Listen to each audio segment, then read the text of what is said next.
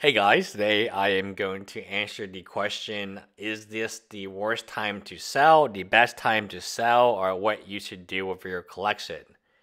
So I have liquidated what I wanted to liquidate. I've kept what I wanted to keep. So I feel very comfortable now speaking the truth. Now, one of the things that you have to realize is yes, tax season, before everyone gets their tax refund, people are not going to have money to buy magic cards. They spent all their money in Christmas and during the holidays, and there's just not much money. There's not much demand right now for cards. Now, reserve list, standard, I would highly advise you not to invest in standard. I don't think anyone should invest in a standard product, even if it is called a collector's box. Booster boxes are notoriously difficult to sell. And even if you do sell it, there's a very high probability, probably in my experience, 5 to 10%, where someone returns the product, they opened it, they resealed it, and now they want a refund, or maybe they don't even return a product at all. It's impossible to prove, for the most part, that you sent a unopened box online. It happens at Walmart a lot. People will buy product from Walmart. Walmart will then, they will open the product at home or in their car. They'll take out the good cards, they'll glue it back together, and they'll return it to Walmart via customer service. Customer service doesn't understand better, so they'll either sell it to me, which is really awful. And again, one of the reasons I no longer buy Magic cards from Walmart from a distributor level, because I saw this happen time and time again.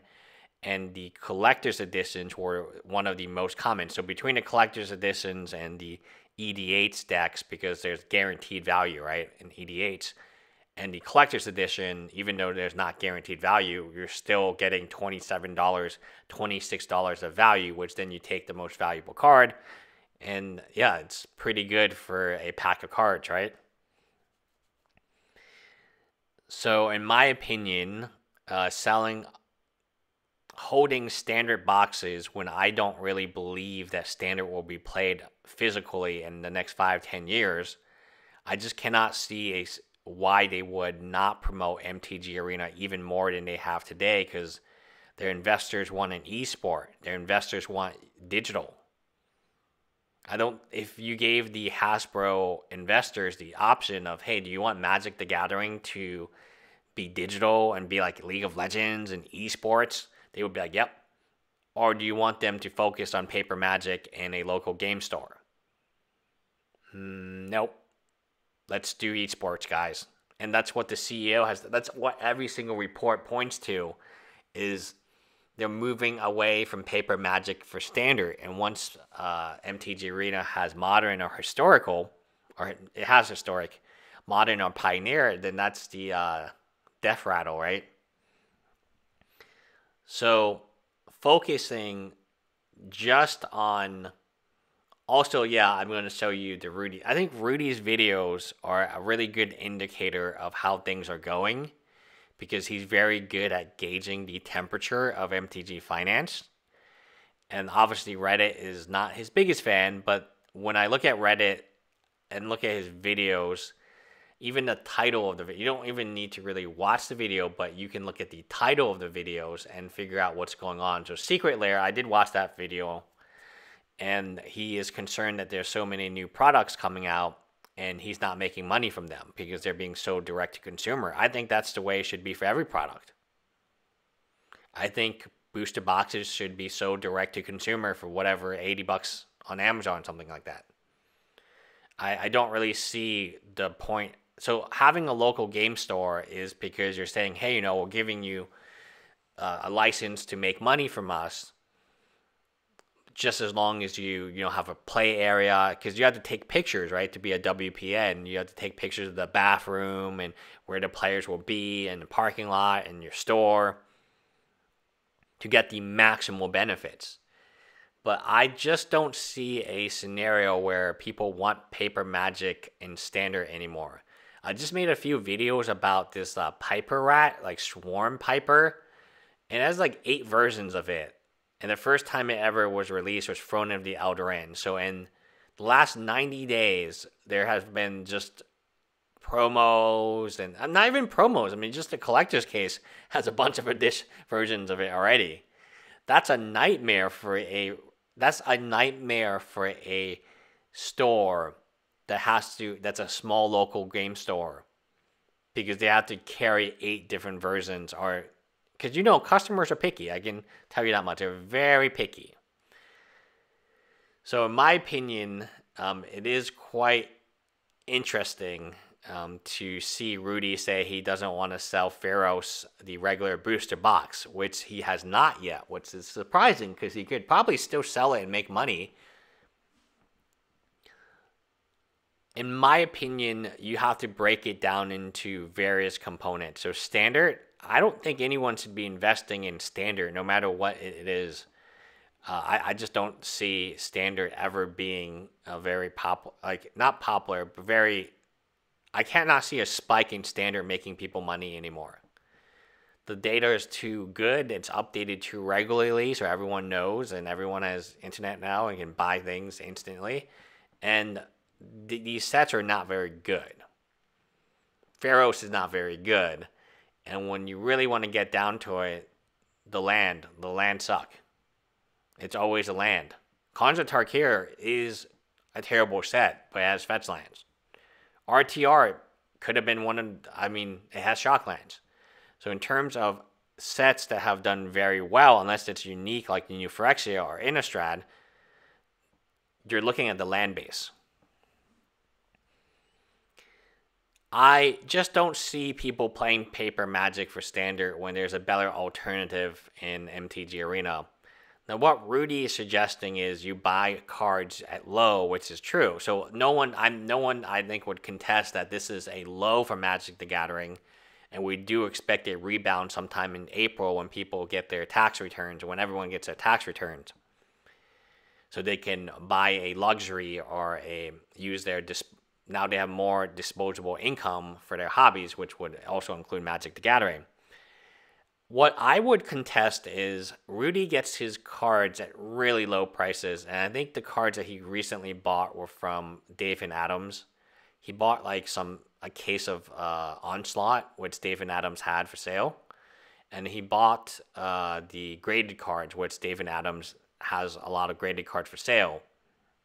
Now, if you buy enough, you can talk directly to the one guy via his email. If you're actually serious about buying a few $1,000s, I'll give you his email, and then basically you just negotiate with him. I know a lot of his non-Magic products in the past, Nightmare Before Christmas, Dragon Ball Z, I believe a lot of the Buddy Fight, even though maybe Cardfight Vanguard, Dave and Adams is where so it's not like he has a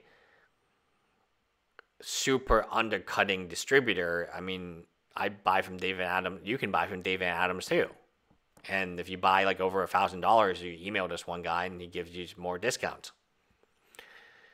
So I think it comes to price. If you're buying BGS 9.5 Magic card, old Legends cards for $29, that's a good deal, because it costs $20, $25 to grade, and it takes a long time to get the graded card back.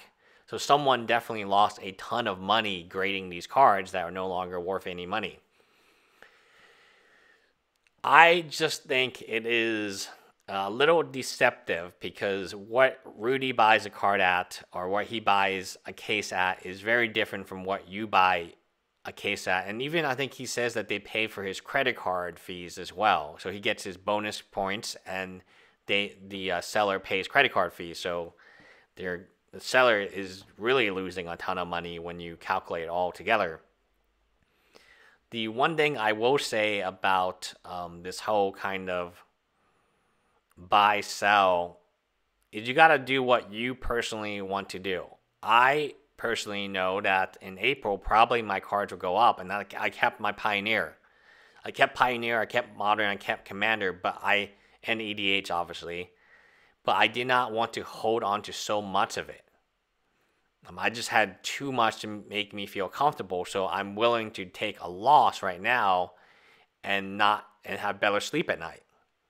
And that was my decision. So I even left YouTube for a week and deleted a ton of videos because I didn't want the deals to go awry, if you understand what I mean. You know, like let's say I was trying to sell cards to a non-binary and they went on my channel, they would be very upset. And I was like, oh no, I mean, I gotta try to hit everybody. I gotta sell cards to everybody: trans, non-binary, binary, cis, quadruple lip, whatever like new terminology people are using now. I even have to sell to what's it called? TERFs, right? Oh, trans rights exclusionary feminist. At that point, I was like, I don't care who buys this crap. I just gotta get rid of it.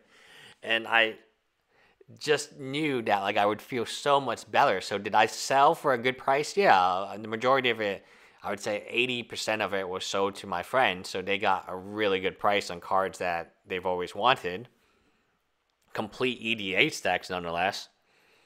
12 completed EDH stacks I sold. That was heartbreaking because each of those, I mean, I used to always be so happy when a person wanted to sell me their EDH stack because it's just so hard to like put together 100 cards that make sense. So it's a good thing that they weren't taken apart and buy listed it because A, it wouldn't be very value wise, and B, that's just sad to see that. So in my opinion, you gotta sell to make. I just wouldn't buy. I think at most I would hold. Now if you can buy at Rudy prices, which is like 50%, 60% off, then yeah, you can make money because you can flip it instantly. You can flip it the next day, right? So if you can buy, let's say I don't know what you want to buy, collector's edition of Pharaohs for $100. Okay, you can sell it for 170, 180, and then you can sell it for 200 after eBay fees and other things and your own time that you calculated. You're still going to make money. So the dirty secret that no one tells you is it doesn't matter what you sell the cards. It's so hard to sell cards and make money. But if you buy the card low enough, or the booster box, or whatever you're buying low enough, that's the secret. The game is over before it's even played, if you understand what I'm saying. Whether or not you made a sound financial decision was not based on the sell price. It's always based on the buy price. Hi, guys.